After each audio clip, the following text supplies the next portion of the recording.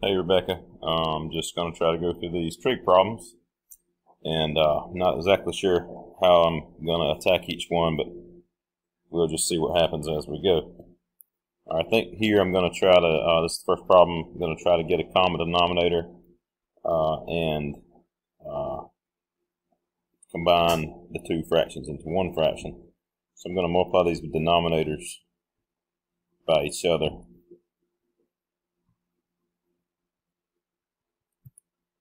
And whatever I do on the top and on the bottom, then I need to do also on the top, so that I don't actually change the values of the fraction.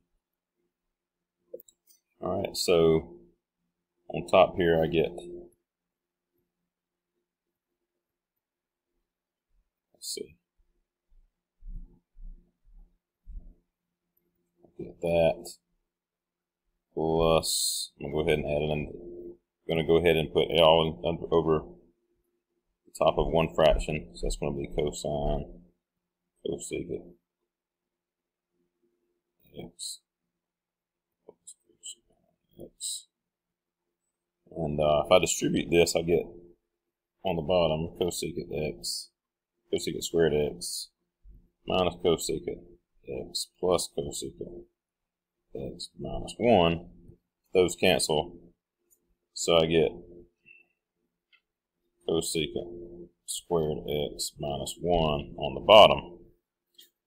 And cosecant is the reciprocal of sine. So, you know, when we have this cosecant times cosine, that's the same thing as cosine times 1 over sine, which turns into cosine over sine, which turns into cotan.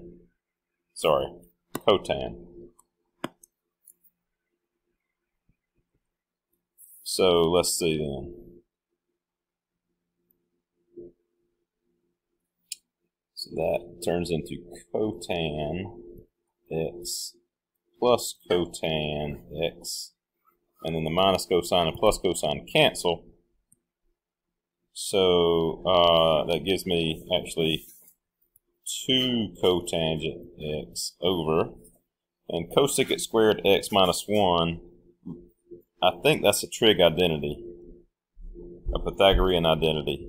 Yes, it is a Pythagorean identity. I always have trouble remembering these last two.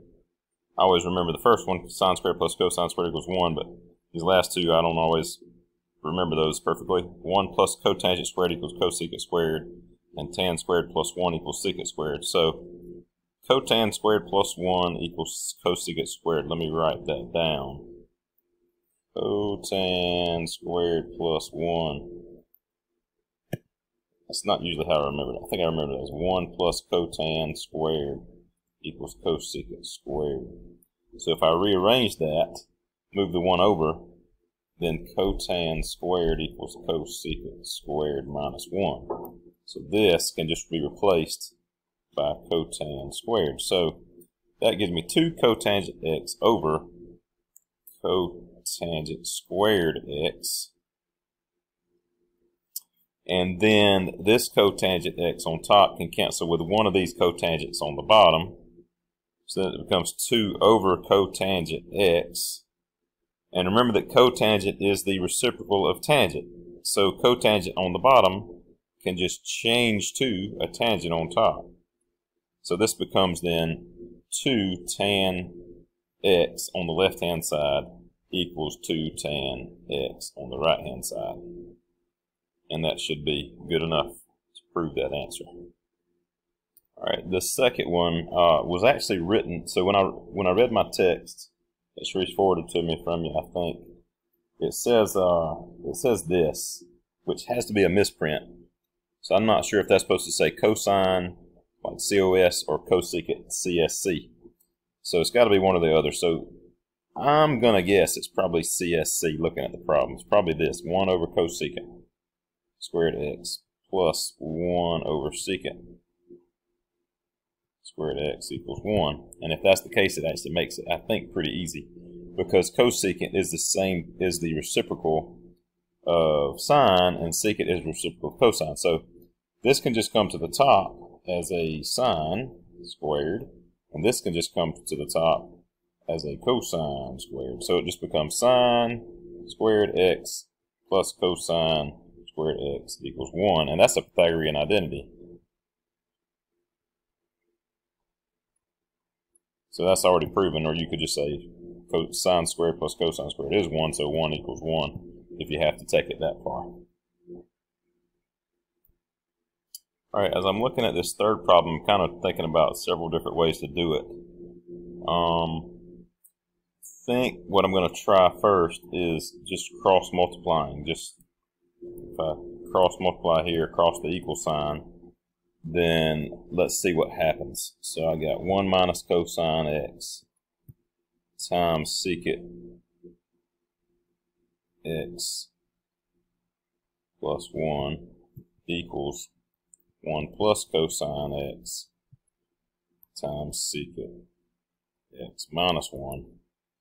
And so let's just see what happens if we distribute here. So we get, if we distribute, we get secant x plus 1 minus cosine x secant x minus cosine x. So I'm just doing the full method there. And here I get secant x minus 1 plus cosine x secant x minus cosine x. So we don't quite have an identity yet. So let's see, what is secant? Secant is the reciprocal of cosine, isn't it? Secant is the reciprocal of cosine, which makes these guys cancel each other, and it just becomes 1, because this is like cosine times 1 over cosine, so those cancel, it just becomes 1. And the same thing happens here, and this just becomes 1 also. So then this becomes 1 minus 1, which cancels. So this, I'm left with secant x minus cosine x equals, and this is negative 1 plus 1, which also cancels. So that's also going to become secant x minus cosine x, and we have proven our identity. Okay, on the fourth problem here, not immediately, again, it doesn't immediately stand out what to do, but when you don't know what to do, just start trying stuff. Just start combining things. Just do something if it's wrong, as my dad would say. And so what I'm going to do is I'm going to make cotangent be cosine over sine,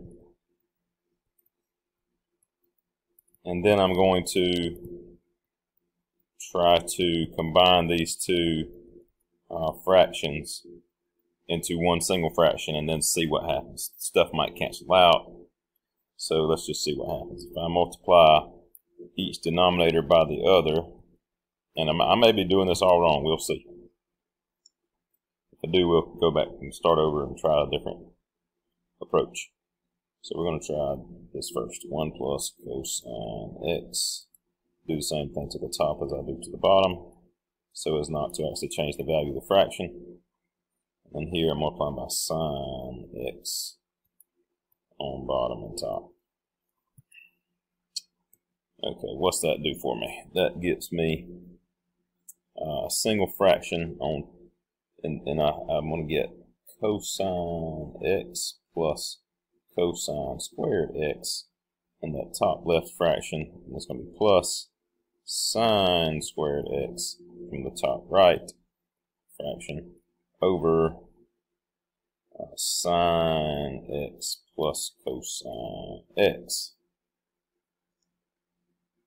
Nope, no, that's not what I meant to write. Sine x plus sine x cosine x. That's just distributing here, okay? And I get the same thing when I distribute here as well, so that's why I'm just writing it once. So it's all one fraction now. So I'm just working on the left-hand side. I'm seeing what happens. what happens now is I have a Pythagorean identity right here. That's going to just become a 1. So now I have cosine x plus 1 over, and on the bottom, what do I want to do? What do I want to do on bottom right there? I think I want to factor out a sine x as the GCF. If I factor out a sine x, it leaves me with 1 plus cosine x. And now look what I have. I have cosine x plus 1 and 1 plus cosine x, which is actually the same thing.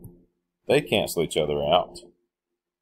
And so now that leaves me with, I'm just going to kind of come back up here, 1 over sine x equals cosine x. And from here, I am now suspicious about this problem in general because 1 over sine does not equal cosine. So I'm suspicious about this problem. I am thinking there may have been a mistype or a misprint that it would be right if this at the very beginning had been cosecant instead of cosine. So then we would actually be done and it would be correct. But the way it's written, I do not believe it's possible. And it's not an identity. So if it were if it were cosecant x instead of cosine x, then we would be then it would be a good problem. So now cosecant, because 1 over sine is cosecant. And now we have an identity. So check that and make sure it's copied correctly. And let me know what you find out.